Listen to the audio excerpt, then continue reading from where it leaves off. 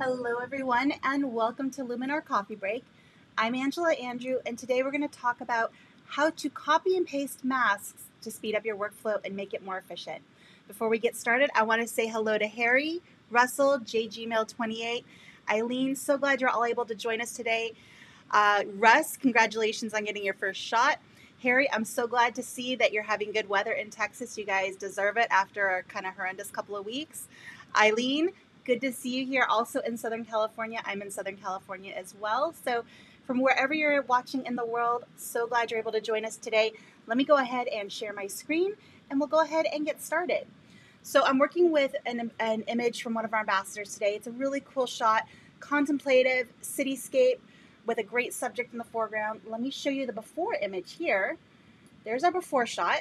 So great image, but we did a few things to really bring out a lot of the detail. We added a sky, and I'll show you exactly what I did here in a moment. And this is what I came up with.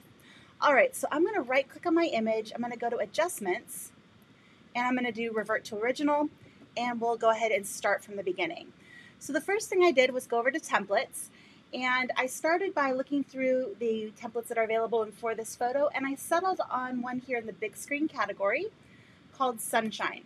I thought it worked really well for this image. It gave it kind of a nice warm feel to it and brought out some of the details, and we'll accentuate those a bit more with our adjustments. I want to say hello to Tom, Joe, Pat, so glad you're able to join us today.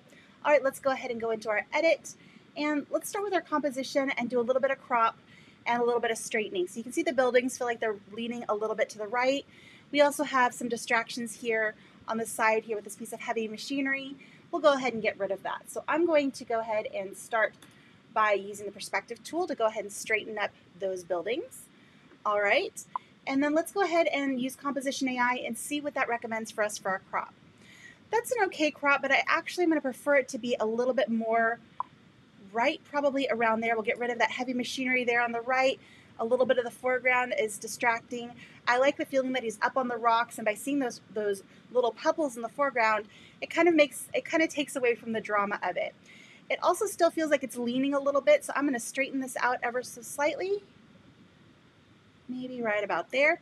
That's good. I'll hit return on my keyboard to commit that crop. Hey Julie, glad you're able to be here today. All right, so from here, let's go ahead and add a sky. I think the sky up here is okay. There's some detail we could pull out, but I think adding a different sky will be more attractive. So let's go ahead and scroll down to our Sky AI in the creative section. And under my sky selection menu, I have a lot of different skies that I've added from the Luminar X membership. And this is an optional membership program that Skylum has. You get monthly deliveries of skies, templates, and other really cool stuff. I hope you'll go check it out because it's a lot of fun and it's a great value if you're already somebody who goes and buys our sky packs and buys packs of templates, skies, textures, things like that elsewhere on the web. It's an awesome value, so definitely go check that out. I'm going to use Regular Clouds 3, which is part of the Cotton Skies pack by Sergey Dolia, and go ahead and pop that in there and see what we get. Give that a moment to load up. All right, that looks pretty cool. It adds some nice texture, but obviously the depth of field isn't correct, so let's fix that. I'm going to use the sky defocus and bring that up quite a bit. Because we have a shallow depth of field, the buildings are out of focus here and the focus just drops off as it goes farther back. Our sky is even farther away, so we want that depth of field to match. I'm going to pull that sky defocus up quite a bit and just make it blend better into the image. So that's pretty good right about there. I'm also going to add a good bit of atmospheric haze because I want it to look like it's naturally there and occurring naturally in the photo. And I don't want it to detract from our subject. I just wanted to fill in some of that kind of blank space there at the top. So by bringing that up pretty high, I think that looks good. It looks natural. I will probably also bring off the relight scene, and that's going to take some of the blue tones out of the bottom of our image, and I think pulls everything together quite nicely. Now let's go ahead and work on some of our adjustments here. Now, when I look at this, I want to darken up these rocks here in the foreground to really make our subject stand out. I think I want to also bring out a little bit of the detail going on here in the background, possibly pop those colors a little bit. So let's go ahead and start with our structure tool. That's going to give us a mid-tone contrast, bring up some of that detail. So let's go ahead and pull that up. Now, one thing I love about this tool is it's human aware. So you don't necessarily need to mask, but in this instance, I really don't want any of that structure landing on our subject here. And while it's going to avoid his skin tones, the tool, because it's human aware, it is going to pick up some of the details in his clothes, and I want to pull that back. So let me go ahead and grab my masking tool on Structure AI, and I'm going to go to the ellipses menu here and click Show Mask. And that's going to, if I go ahead and click on Erase, I can then start to erase that mask off of our subject. So I'm going to make my brush smaller using the bracket key on my keyboard and just erase this mask off of our subject. And I'll move my mouse, or my bracket keys back and forth here a little bit just to get the size of my brush right. You don't have to be super precise because, like I said, this tool is human aware.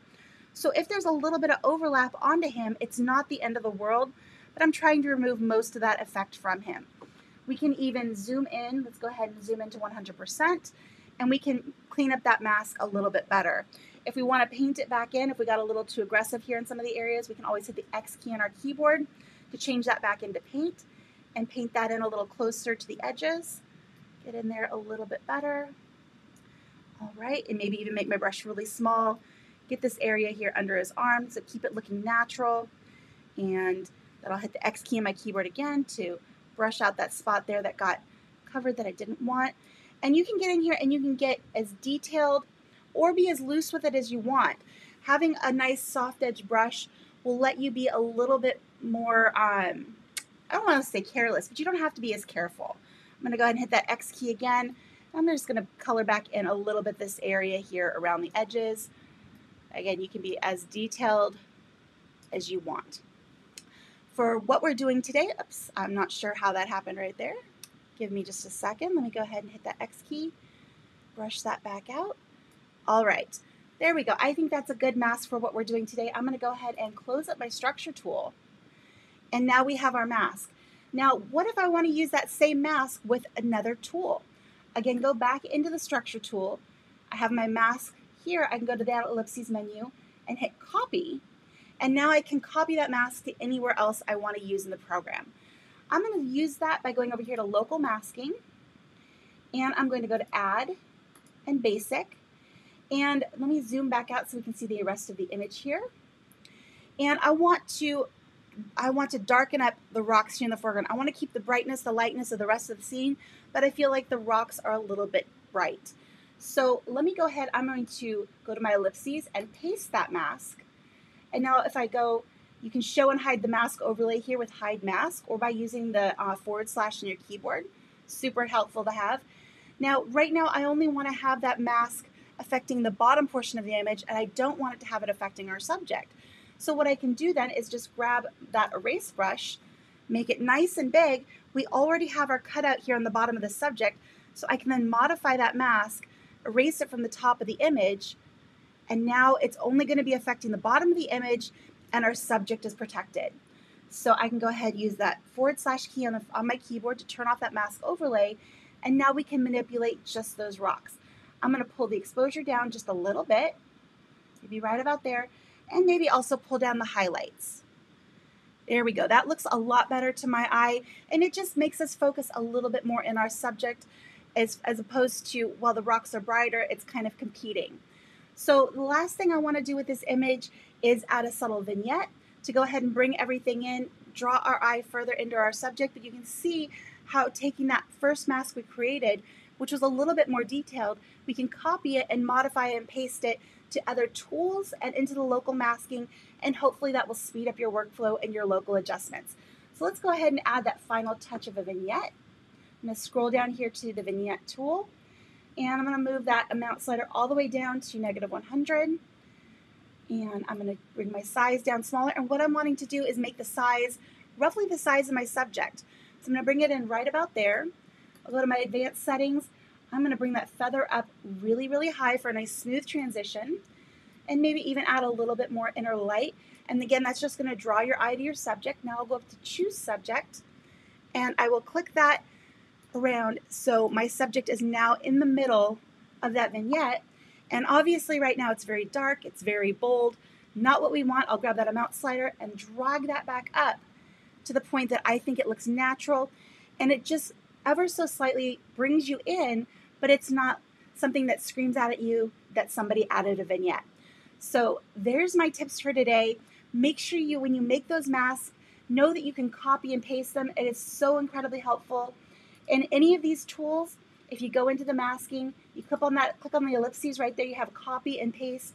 So any of those masks that you create can be transferred between tools and even over to the local masking. You can then use the brush tool to further refine it if you need to. So I hope that was helpful for you guys today. I want to thank you so much for joining me. If you enjoyed this episode, make sure you hit the thumbs up there on YouTube. And as always, let me know in the comments if you have any questions. Let's see, Greg says, hello. All right, and Tom says, does Luminar AI have layers? I want to apply a different HSL to a specific area of a shot and was able to do it in Luminar 4. Tom, unfortunately, no, Luminar AI does not have layers. What you can do is use the local masking tool. And right now, the two options that are there, and I think this is going to grow and evolve over time, but for now, we have basic and we have texture. Under basic, we don't have HSL at this time. It is on our feature request list, but you do have control of saturation and vibrance and also warmth. So those are some color controls that are available there, and you can use those in a similar way that you would layers. If HSL in the local masking would be very helpful to you, make sure you write into support@skylum.com. Let them know that that's important to you. The more people we hear from on those things, the more likely it is to change and evolve in that direction. So your input, your responses really are listened to. So I want to encourage you, if you have a feature request, make sure you send that into support@skylum.com and we'll get that noted for you. All right. Thank you so much, Harry. I'm glad you enjoyed the tutorial. Everyone else, I want to wish you a wonderful afternoon. I hope you have a chance to get out there and make some photos and have fun and have a great evening wherever you are. I will see you on Thursday. Bye, everyone.